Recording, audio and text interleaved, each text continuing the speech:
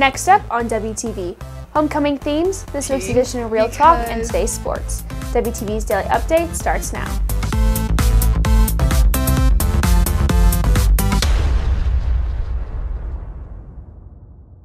Hey there, Hawk Nation. Today is Friday, September 15th, and I'm Karina Grokhovskaya with today's Daily Update, brought to you by Wingspan TV. Today is the last day of College Week. Today marks the start of Hispanic Heritage Month, and tomorrow there is a celebratory festival at the Preston Trail Church from 2 to 8 p.m. However, what do events such as these represent for life on campus? WTV's Aditi Shah has the details. Hispanic Heritage Month celebrates the achievements of Hispanic Americans and the beauty of Hispanic culture. It's very important, as it is with any culture, to spread knowledge, awareness, appreciation, allows people to get to know more about the culture. With the Hispanic culture in particular, it's such an actually diverse culture. Like, there's tons of diversity within the different Spanish-speaking countries, and I think that's important to spread too. Sophomore Ana Ortiz-Lagarda thinks the celebration of Hispanic heritage is necessary due to the Hispanic representation in America. Now that we have like this representation of a lot of Hispanics in the U.S. nowadays, I think it's like nice to be able to know that where they came from, and then we should like celebrate it because it's our culture. Hispanic Heritage Month ends on October 15th. Reporting for WTV, I am Aditi Shah. From wearing green to Wacky Wednesday, dress-up days are in full effect for College Week. And with homecoming next week, there is a whole new set of dress-up days.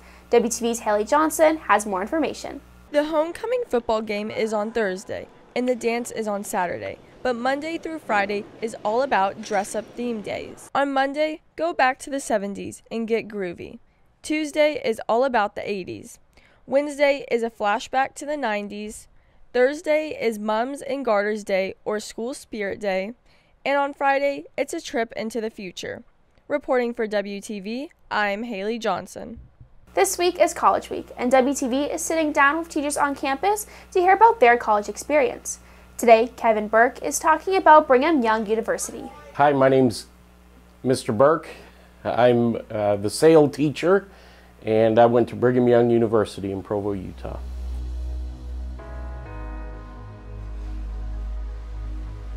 BYU is a unique school because it's a private university that's a religious university. So unlike other campuses, you have to take some classes, religion classes and other things that kind of help to balance out the your regular schoolwork.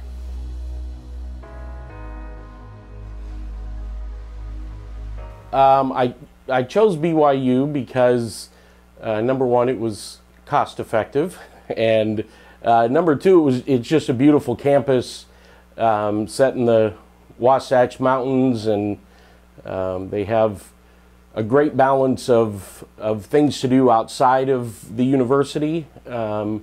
They have great educational programs, and their sports teams and all are pretty fun to watch as well.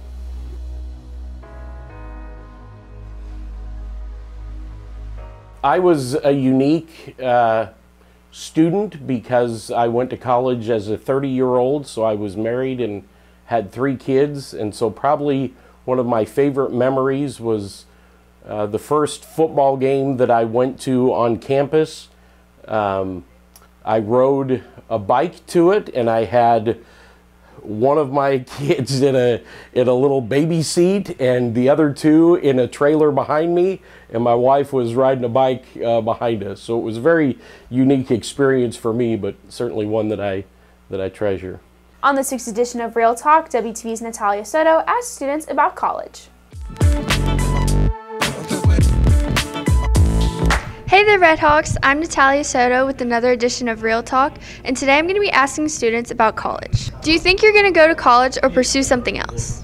So I think I'm going to go to college, University of Arkansas. I think it's good to go to college. It's good for your future. You can do a lot with it. Even if you do go, there's just a lot you can do with it. It's a good thing.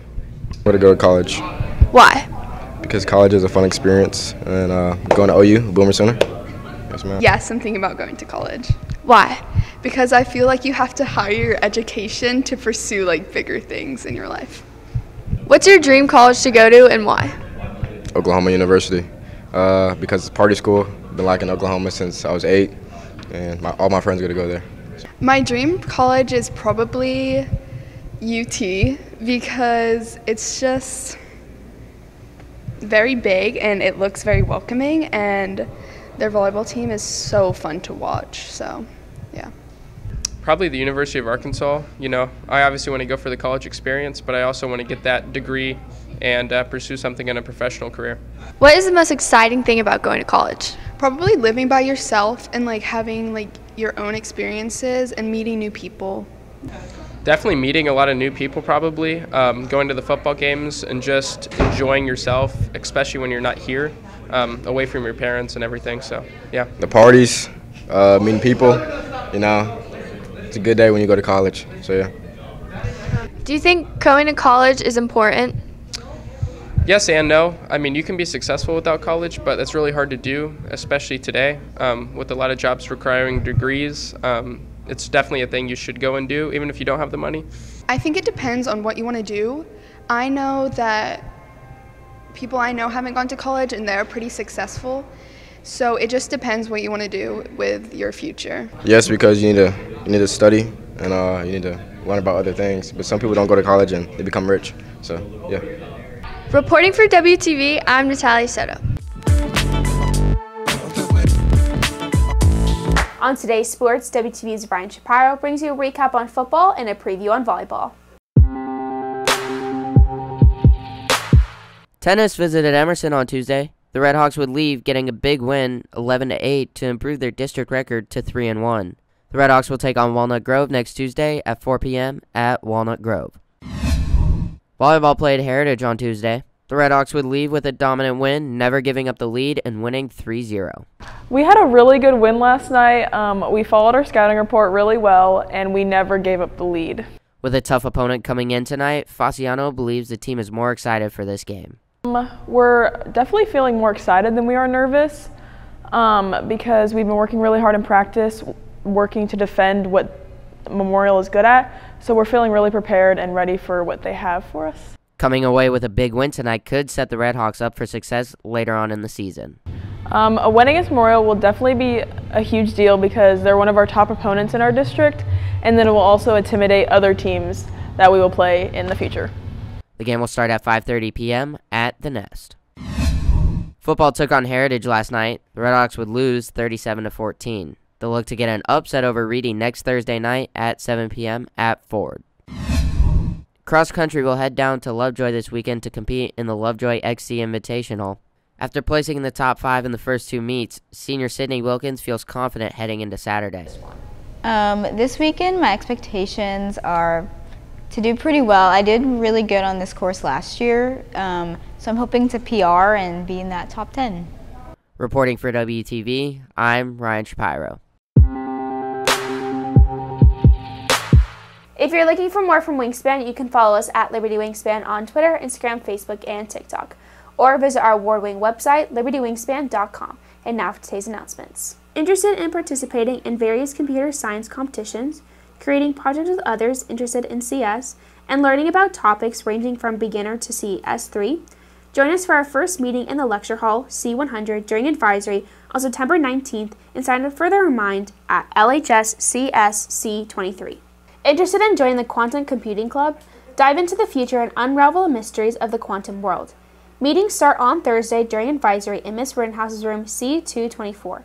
Get more details by joining the Remind at LHS Quantum and attend our booth during the club fair. Free snacks and candy will be provided. Key Club is having its first meeting today in the auditorium.